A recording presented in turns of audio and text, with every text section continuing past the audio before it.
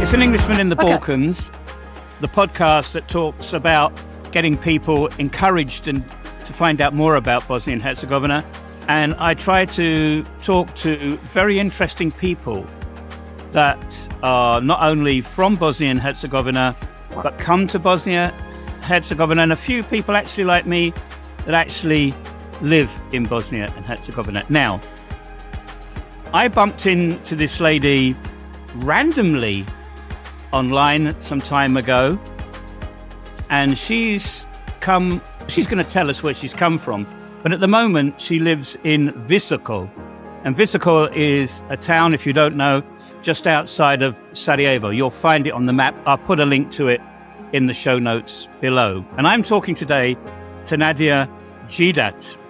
Now, I have this really unusual first question that I ask everybody, because I think it is the best one to ask. Who is Nadja Gydat? Oh, I'm a woman, real one. I'm a citizen of Europe. I'm the mother of a few dogs. I'm a daughter. I'm born into a lineage of wise women. We have a special gift which has been passed down from mother to daughter through many generations. I'm somebody who likes creating win situations in all situations. I am somebody who believes I am on the planet to meet challenges, to expand my knowledge, my spiritual being, my skill sets, knowledge about people, mentalities, general. We're here to always and always expand our horizon. So that's me. I did some research online, Nadja. Yeah, I spent a cool afternoon researching you. I have to say, your start in life was quite amazing. From having a mother who was a model to a father that left what was then East Berlin. Maybe you could run us through those first years from Nadja being born to Nadja being a teenager. I grew up with parents who were a little bit unusual for their time. I would say they were very ahead in their understanding of things. Not very much. They never had many prejudices. So my mother always said, if you love, it doesn't matter what color, we are happy if you fall in love and you find love. And that was basically the base of everything, that I was introduced from an early age to traveling a lot. My parents loved music and the arts, so I think there is not one big art exhibition or concert I have missed in my childhood. I was raised in Italy and in Africa. I'm German born. I hardly lived there. So by the time I was 6, I was speaking 3 languages pretty well. And I grew up in the Italy of the 70s and beginning of 80s, which was a beautiful place to be. And as due to the situation, me being German in Italy at that time, not having had a religious education in my school time, I never went to history classes for 2 years. I never joined religion classes. And there was something else which I don't remember. So basically, I had an education which was a little bit with holes. But I had a great time as a child. I traveled a lot and expanded my knowledge. You end up being in a certain industry, if I could put it that way, that most young people would give their right arm for. You got into public relations. You were mixing with the jet set, things that people would just absolutely dream for. How did you bump into that? Was it just something that happened, or was it a conscious decision for you to want to jet set it? It all started that I'm a rebel at mind. And so instead of doing an A-level studying as my parents would have loved me to do, I left school at the age of 16 thinking, I don't buy into all of this. I need to use my own brain and don't repeat what other people are trying to put into my head. I started working as a translator. When you're young, you always need money, so you do translation jobs. And then I found out that I am pretty good at organizing things. And due to having been an outgoing, social, friendly person, and due to the shaman in me, I do have a certain energy field which magnetized people to me. So when I started giving parties, people were coming that started in Africa, went over to London. And out of that, because so many famous people attended these parties and I started meeting them and they became friends, I suddenly had a base of very influential names, not influential on a political or economical side because we were all young, but great names, titles and known families. And they would attend my parties. And then big companies came up and asked me whether I would be interested of doing events for them or as well develop an advertising campaign. And that's how I got into PR. And due to my guest list and the way I tick and I understand things, it became the luxury industry in which I was, I would say, quite successful. And I can fully say very unhappy in. Now, that's going to surprise a lot of people who think that what you've just described is heaven on earth. And yet you turn around and say, yeah, it wasn't for me. It didn't make me happy. It didn't make me fulfilled. What was it that actually turned you off the jet set lifestyle? Something that, as I say, most people crave, I think. The glitzy superficiality and shallowness of all of it. It is like a beautiful apple which is shiny, and when you bite into it, it's rotten. And when you see behind the beautiful exterior and that everything is just the mise en scène, it's an Inszenierung, mise en scène, I don't know how to say that in English, it's put into scene. It wasn't real. I would work for months onto an event. And then if for whatever reason, because it's raining, there was a storm, prominent people wouldn't come. At that time, we didn't need to have to pay them. They came because they were friends with me or because what I did was interesting or they wanted to meet other friends, whatever reasons. But if some of these big names wouldn't turn up, I wouldn't be with my event in the name of the client in the press. And then whatever I had done didn't have the value. The goal was always getting it into the press, obviously for free, and to have a good critics. Those things were out of my influence. I could just set up and organize everything, but then that thing is more, it's luck. And that I didn't like. It was too stressful for me as well. The payment model, the bigger and the fancier the company, the less honorable their paying attitude. We're speaking now from nearly 30 years ago. Maybe it has changed. You've done all these wonderful things. You found not the happiness that you may have wanted by doing it. And now, some years later, you've arrived in one of the most dysfunctional countries in Europe, definitely in Southern Europe, with a corruption level that is sky high, beautiful scenery, lovely people, which I think is a wonderful counterbalance to that. How come that Nadja arrives in Bosnia and Herzegovina? Question one. Question two, why Visoko? Maybe you know that from your own life. Sometimes you're living in a place and yes, it's okay being here, but it's time to move on. But you don't know where, you don't know when, but you just know you're done where you are. And something happened. And that evening, I prayed very intensely. And I said, okay, God, I'm really ready to follow your plan for me, not what I think I should do, but there must be a higher plan, and I will follow it. And that night, I dreamt, now that I've been to the tunnels and the Valley of the Pyramid, actually, I live here in Visoko, I know that was what I had seen in my dream. So I started researching. I was aware of the Bosnian pyramids. I booked a flight within a week. I came, I went into the tunnels, and I felt so in peace. I had this amazing feeling of peace and knowing here you're at the right place.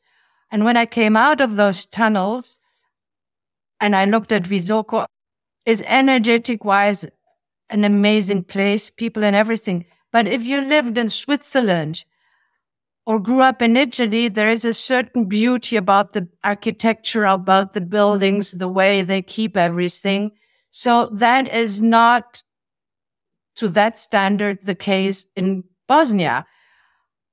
But I returned to Switzerland. I couldn't stop thinking about Bosnia. I bought a ticket for every month for 4 or 5 months to fly for a weekend. And at the second weekend, I decided, okay, I need to buy a place here. And then things happened very fast. Then COVID turned up. And meanwhile, COVID was going on.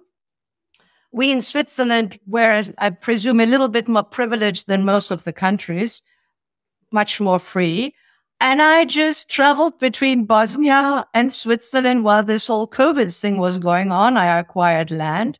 And then I had the land and I decided, actually, I should move there. And that's what I did. And I have not regretted it. And it's been one of the best decisions of my life. Just following my intuition.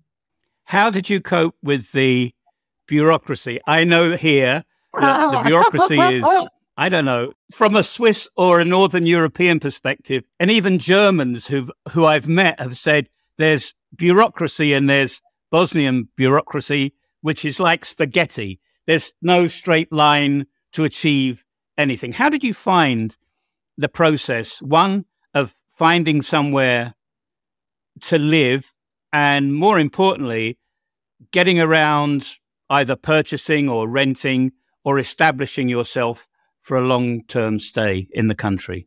I have been very blessed and very lucky. I didn't know anybody in Bosnia, okay? The only lady I knew was the Airbnb or booking.com, I don't know what I took, where I was staying as a host. And she was a lovely lady speaking very well German. And she introduced me to many things. So I benefited from her introduction. And then I saw about the papers. Now, it was pretty a contrast program because in Switzerland, you can do 95% of anything on the internet, and it goes extremely fast. So basically, whatever you have to do in Switzerland, it's done within 10 days. This is very much the opposite in Bosnia. But saying that, I got myself this whole, whenever somebody wanted a paper, I straight away photocopied and had it with the pečak, within stamped 10 times. And I started having this thing of any kind of paper. So whenever I would go somewhere and somebody wanted again papers, I had this whole, like a shop. Okay, please choose. Here are all the documents. So that went rather well.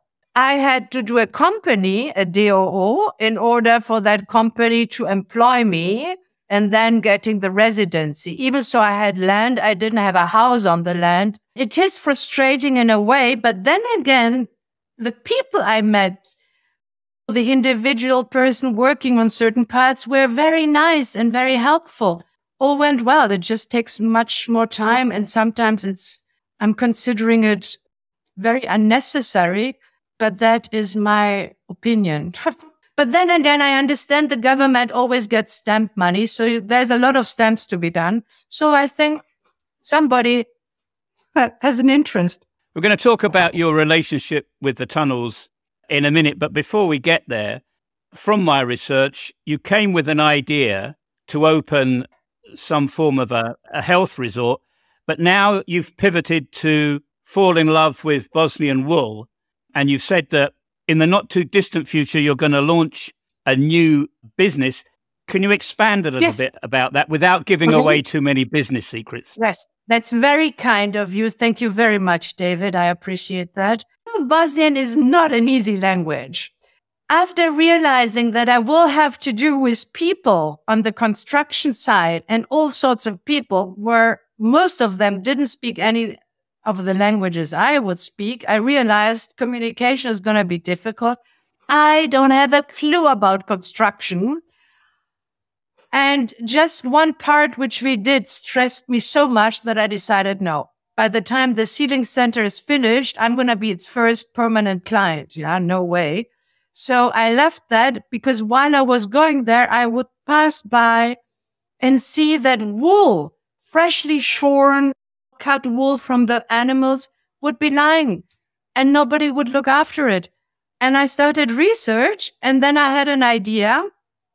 The idea is felting.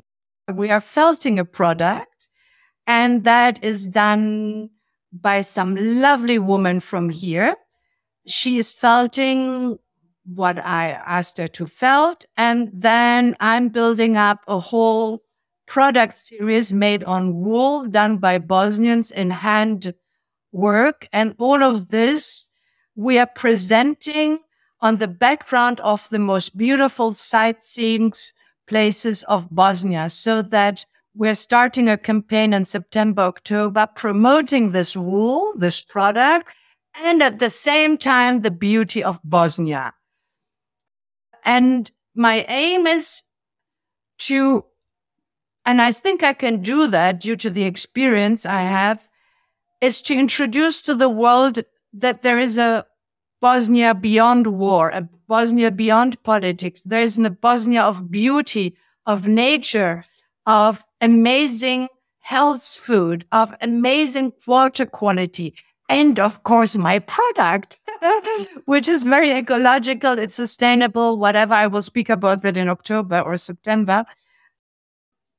And that fills me with joy. I didn't have a clue about wool. Now I'm coloring myself. I met the most extraordinary people. I speak better Bosnian. I'm learning about sheep. I'm learning about plastic dispatch bags. I have to do with things I've never had to do before.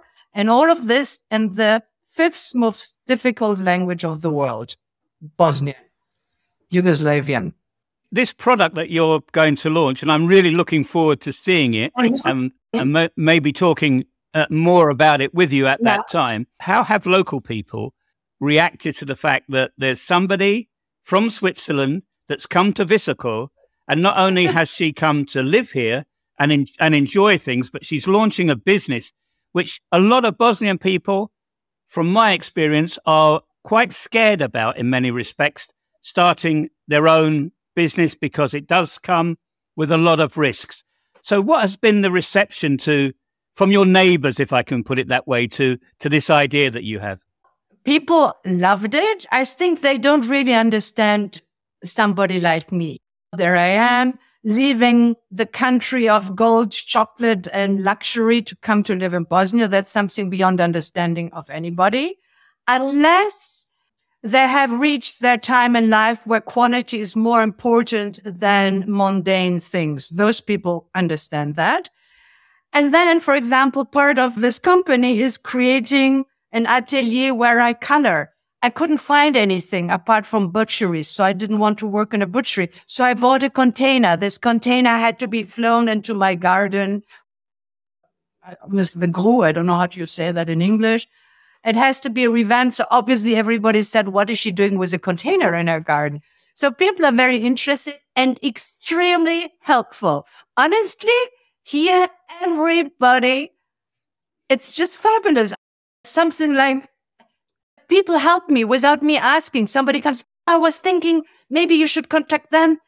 People love it, especially because I only have Bosnians working with me. You said during your promotion, building your promotion for your product, you're going to show the product at some of the most beautiful places Yes. throughout the country. Without giving Yeah. too much away, has it been a tiring journey to go around Bosnia-Herzegovina to try and get the backdrops that you want to show off your product to the very best? The problem has been to choose from all of those exquisite places. It was really hard to decide which one should we do because there's so many. That was the hardest. Now, I want to talk about the pyramids and the tunnels. You live very close to them. How much does it help you with, you said that you came from a line of ladies that have got a special dynamic about them. Does being near the pyramids and the energy that the tunnels underneath those pyramids create, does that work really well to help with this energy that you have? Extraordinary, though. Very much. We're water, we're electric beings. Electricity, that obviously is charged plus and minus. If you're not well in your body, spirit, mind, then you have too much plus charge. So in order to level that, you need minus charge. And that, the minus charged ions, which are in abundance in those tunnels. Usually on a square centimeters in an office, you may have 100 to 200. In the woods, you may have 4,000 to 6,000 per square centimeter. In the tunnels, you have from 20,000 till over 100,000. So the impact when you're there and you're breathing in this, let's say, superficially negatively charged ions, straight away they neutralize the unease charge in your body, and you do feel straight away a difference. It aligns you more. It can create peace. The pyramids themselves and what Samir is doing there, he's caused a lot of debate about it through his promotion, and he's very good at it. There are people now flying from outside the country, similar to you, to go and visit it. But there are some who are still very skeptical. Do you think those skeptics they have the mindset that they have because they're worried that all of a sudden somebody wants to upset the status quo of science? You feel the energy from it, and yet some scientists will say, maybe not. What's your personal view on it? Well, there's science and science. There is real, truthful science, and then there's commercial science. Is there, in your opinion, a way that the principle of the tunnels underneath those pyramids, that could be brought to the attention of more people? Because very few people, I think, actually, outside Bosnia and Herzegovina know about it. That's not the impression I have.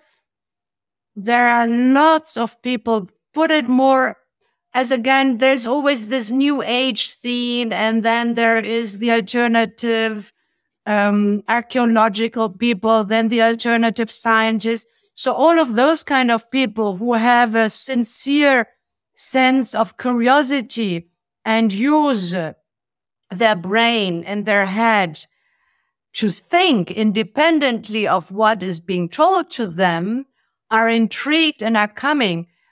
Before we had COVID, there were many foreigners. Now, at the moment, we have practically mostly Balkanis, people from the Balkan, not so many foreigners. It depends how curious you are and how much you trust yourself and how much you're in tune with your body. I ask people, how do you feel? Oh, I think I feel good. I think I feel good. It doesn't work. And so you do have people who are not in tune with their body. They may not feel. Somebody whose mind is open and who wants to truly be better will find some harmonization and uplifting. But it's not only going to the tunnels. It's eating the right stuff. It's are you happy in your marriage, in your couple? Are you living the life you're wishing to live? If you're living with a horrible person in a horrible life, you might as well go to the tunnels as much as you wish. It will not change that much unless you get the strength or the illumination in your head to say, okay, that's it. I quit that life. It's many factors. I don't meet those kind of people. I'm just in resonance with lots of people from here, from Visoko, lawyers, notary, businessmen, doctors, whatever, who in their free time are totally into meditating, going to find anomalies. Anomalia. Idemosa anomalia. So that is quite a favorite thing to do. Then you've got some people who are photographing images in the sky which shouldn't be there. There's a lot of Bosnian people here. Maybe they don't admit that to most of their friends, but we speak openly about it. And sadly, I don't understand most of it because my Bosnian is still not too good. But they really know stuff about lots of other secret tunnels between here and some other places. There is a whole world here, which Semir has disclosed to the public just a tiny portion. There's so much more behind it, and people here know it. What has been the reaction from the people that you left behind? I don't mean physically left behind, but the people that you left behind in Switzerland or in Northern Europe who knew Nadja as their close friend or close associate, and now she's living in Bosnia. Do they have the desire to follow you? Do they find what you've done as exciting? Everybody finds it very courageous. I had some people were saying, gosh, people don't know much about Bosnia. So some have still, there's some of their, they still have this war or the mujahideen and I don't know what in their brain, but I was able to distract them from that pretty soon. And many came to visit me, and I've got now a friend who moved down here. I've got somebody else who's buying something, and some other people who are independent business people are earnestly considering moving here because they see how I'm blossoming. They think it's a good idea. I think what is blocking people mostly is the language. You're going to open your dream September, October time, but I'm sure somebody like you has a near goal, a medium goal, and a long goal, because that's the sort of person that you come across to me as being somebody that obviously knows where she's going and is building that road. What does Nadja think she's going to be doing in about 5 years from now? I will be one ambassador to Bosnia, commercial ambassador, touristical ambassador, promoting this country for sure, and promoting the products line which I have in mind and which will be manufactured here. And I hope it will attract many more people to Bosnia. That's where I see myself, and sharing with younger people, becoming a business angel. Part of what I'm doing with the company will be that a big part of what the earnings are going to be put into dog and cat shelter, and as well starting, I would love to have many of those, but first we start with one, sponsoring a young person who has got a good business idea in Bosnia and accompanying them till they start making profits and can live from it. And that is something I want to do. I want to be a business angel to people. For those that are watching or listening to this outside of Bosnia and Herzegovina and want to find out more about what you do, how can they best do that? Let's say somebody's in Toronto listening to this and says, I find this lady fascinating, I want to find out more. Do you have a website, or do you have somewhere where they can go and find out more? To get in touch with me, the best thing is Instagram, yes. I'll put your link into the show notes that go with this. Nadja, it's absolutely fascinating in talking to you today. The next time I'm near Visoko, I would like to drop by and have a coffee. Equally, if you're coming north of the country, around the Banja Luka area, it'd be really nice to sit in the garden here, as long as we don't have this awful weather that we seem to get on and off at the moment, to have a coffee as well. There's something I really like to say. If there are any Bosnians listening to this, if there's anybody from the diaspora, this country is so beautiful and a lot of young people are leaving it. And there are so many opportunities. And whoever can and who is Bosnian, who has something to share, come back to your beautiful country and share your knowledge with the people from here and build up something. It's worth it. Have a look at Bosnia through our eyes of foreigners who live here. It's so beautiful and so much potential there. My God, I've got 10 business ideas, boom, like that. Just can't do them.